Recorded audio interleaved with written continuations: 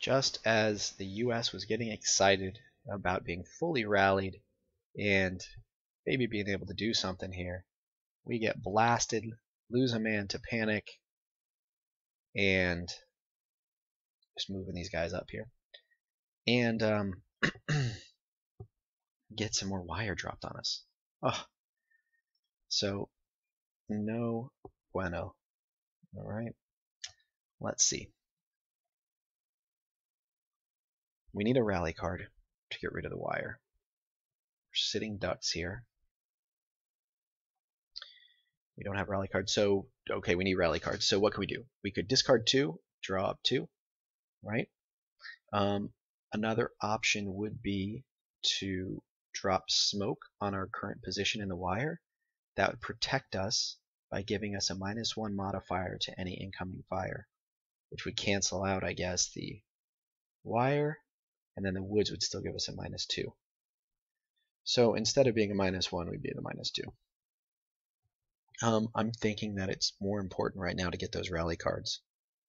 So we're going to discard brush as sort of useless to us right now, and discard one of the movement cards. We've got 2 others, and both of those are more valuable because one has flank, which could be useful, and the other has forward, which is also useful.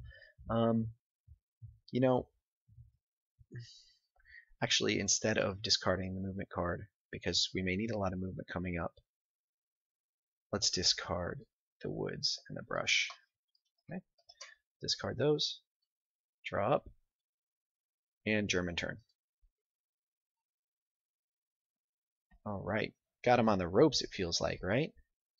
So let's see if we get some fire cards in here.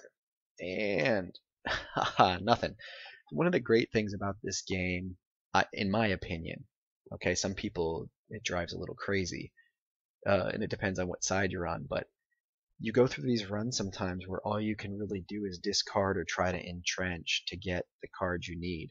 You know, we've got rally cards here that the Americans would love to have, but we got them, and we can't do anything with them. So it's a great sort of, I mean, it is kind of luck factor, right? What could have been an easy, advancement or a few fire attacks, it just doesn't work out the way that you think it would, and adapting to that is a big part of this game. So some people like it, some people don't. I like it, but right now, when the Germans really, could maybe cinch a victory in some ways with a few more fire cards, they don't have them. So I got to decide what you're gonna do. And one of the things you might decide is card flow. How can I get these cards out of my hand so I can try some others? We don't have anybody to rally. Nobody's shooting at us, so we don't have a conceal. We're not moving, so we can't use our hill. So let's discard the building card. And when I say discard, I mean remove from the deck, because that's what you do for the first 5 here. Okay, so buildings are now active. We can now use buildings. I'm going to draw up and go back to the Americans. So that last German turn is one where the Americans were on pins and needles, right? They're like, please, please, please don't let them shoot at us. And you can interpret what happened, the Germans not shooting at them, in one of 2 ways. One could be like, yes, they didn't have any fire attacks. The other could be that, oh my gosh, maybe they're waiting for a bigger fire attack because they really want to lay it on. So, depends. Because they're such vulnerable targets, it's probably a safe assumption that they didn't have a fire attack, but sometimes you never know. Sometimes people are trying to build a hand, All right, so let's see what we got. Oh, rally 4, great. Let's throw that one down. So we're going to rally these 2 guys. And nothing for the group in the wall. They could drop smoke too. Protect them, but let's hold on to it and see what happens instead. Got a concealed card in here too, which is nice. Alright, draw up. German turn. Still no fire cards. I'm feeling pretty confident. Wow. See, here again, you get sometimes just sitting in a safe spot as a player, you want to act, move guys forward, put on some more power, put on some more pressure. So what I'm thinking of now is let's move our fire base up. Let's put them on top of a hill. Let's just rain down fire on everyone. We'd be leaving a very entrenched position that's very safe, comfortable. And we're doing fine where we're at, but it's very tempting. So it would also get some cards through our hand, which give us a better chance of getting more fire cards.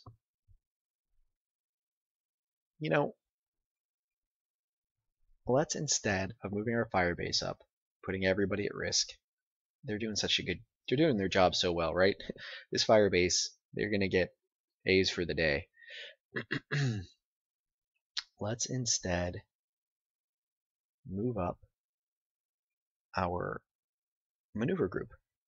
We might be able to get to that ranged shit 4 and win the game while the Americans are having some trouble.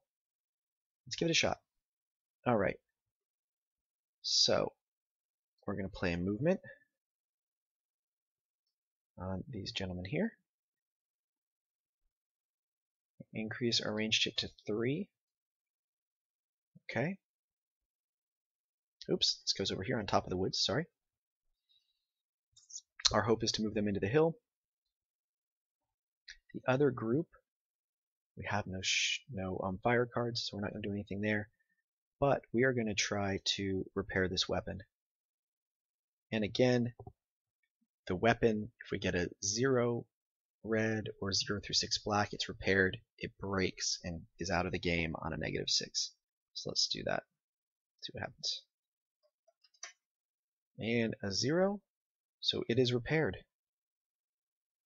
So let's discard this card, and we are going to change the weapon status here to fixed. Alright, got our firepower back. Great job, guys. And we are going to go back to the Americans' turn.